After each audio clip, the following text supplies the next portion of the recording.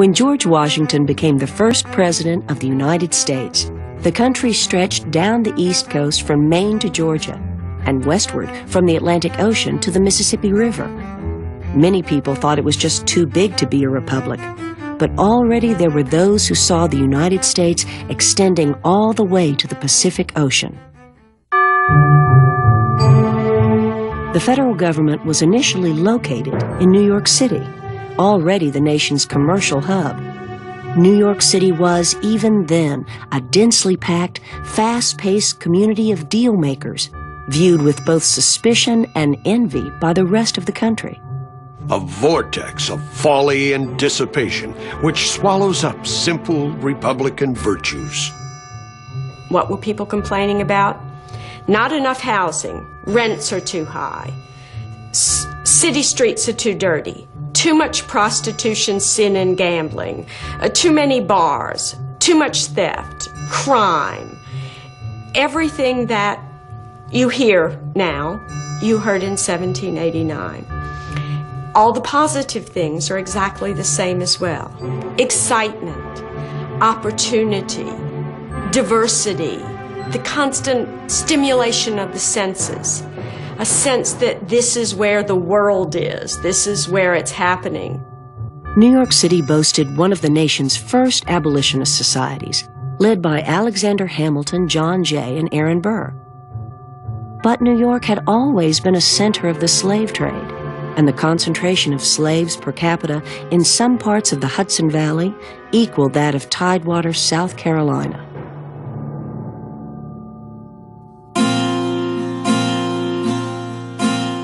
A week's journey south of New York, the center of Southern economy and culture was indisputably Charleston.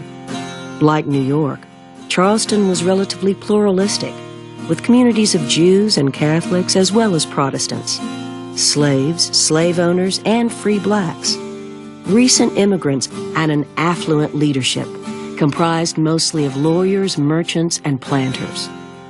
The wealthy were about 1/5 of the white population, and they controlled about 5/8 of the wealth. And they were an exclusively tied, intermarried group of English, some French, Huguenot-extracted families who dominated society, dominated politics, and dominated the economy. They were fed in turn by other classes, by a small merchant class, a mechanics class of tradesmen, and then, of course, by a majority African population. Furniture, craftsmen, brick masons, joiners, silversmiths employed slaves and slave artisans in their workshops.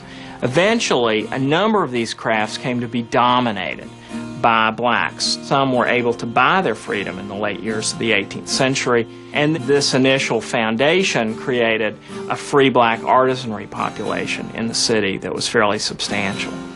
Black history is so rich in Charleston, so rich in Charleston. It is impossible to move from A to Z in Charleston, any street, an inch of Charleston, without including something that blacks did. Blacks built Charleston. You know, we made the bricks, the old bricks that you see here. We did everything. The city of Charleston was known for its beauty and culture, but the Carolina backcountry was a different world. The majority of whites lived not as planters, but as small farmers, eking a living off the land in a semi-subsistence barter economy. In the early 1790s, few European Americans had yet ventured beyond the Appalachians.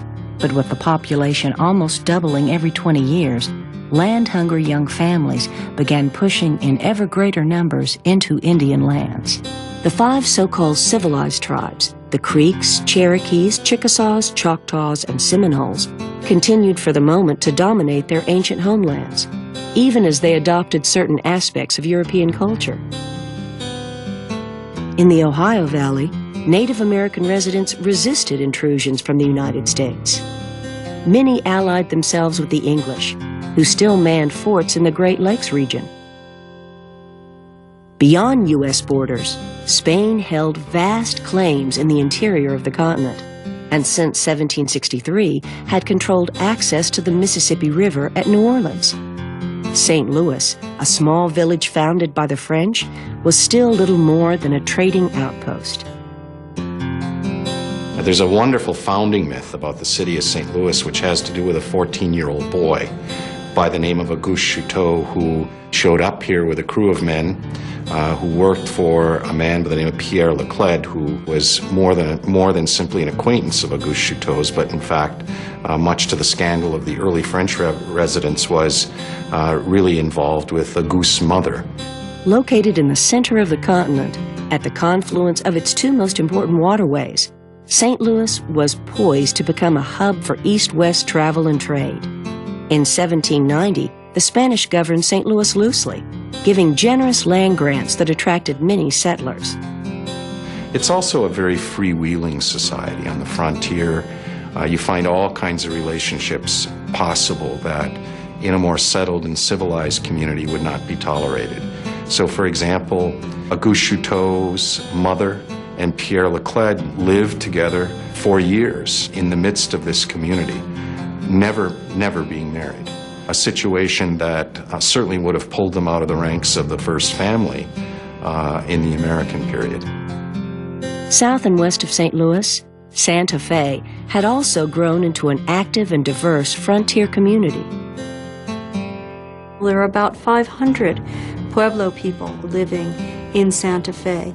And in 1790, there's a very interesting dynamic and dynamical relationship between the Pueblo population and the Spanish colonists. They're actively involved in trading, in building, in exchange networks. The Spanish colonists and the Pueblos are united in terms of military powers as well, trying to defend this stronghold from Comanches and Apaches and Navajo Indians that are living on the periphery. Moving west, the Pacific coastal region was still dominated by Indian peoples in 1790. What we had in this area, in what is called today San Francisco, were a group of small independent Indian villages, generally between 50 and 200 people. The Europeans came in California in 1769. By 1772, they realized that this is one of the great harbors, one of the great bays in the world. And so in 1776, the Spanish put 2 settlements here in order to guard that bay and to begin the European settlement of this area. The 2 settlements you would have found is a presidio, which is a Spanish word for fort. The second was a mission, the 6th in a chain of 21 California missions, started by Spain. It was called Mission San Francisco de Asís, St. Francis of Assisi, popularly called Mission Dolores, an adobe church with an adobe quadrangle off to one side, and around it you would have seen the tule grass homes of the Indians who had converted, because the part and parcel of Spanish exploration and colonization, I should say, of its territories was to evangelize the natives to Christianity. About 600 miles north of San Francisco lay the serene Willamette Valley, where the city of Portland would eventually emerge. At that time, no one yet from the eastern part of the continent had trekked overland to this part of the world. So if you came here, it would be a great wooded area, lots of forests, fir forests, very rugged coastline, inaccessible, often stormy, foggy, very much a contested part of the world. The Spanish, the Russians, French, Americans, British, all sailing up and down the coast here, trading with Native Americans of the Northwest tribes for furs, sea otter, beaver. The Indian peoples of the Pacific Northwest governed their lives largely in the traditions of their ancestors. But back in New York City, and a world away, the founders of the United States had few traditions to fall back on as they prepared to launch their new Republican government.